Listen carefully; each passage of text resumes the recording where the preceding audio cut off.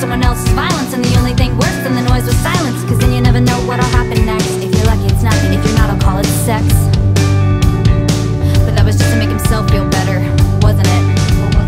All I could see was a stranger in the mirror, with blood on her lips and her mind giving in to doubt. There's no way out of this.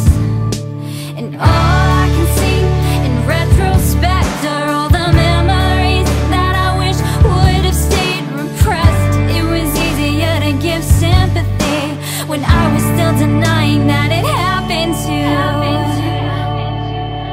And yeah,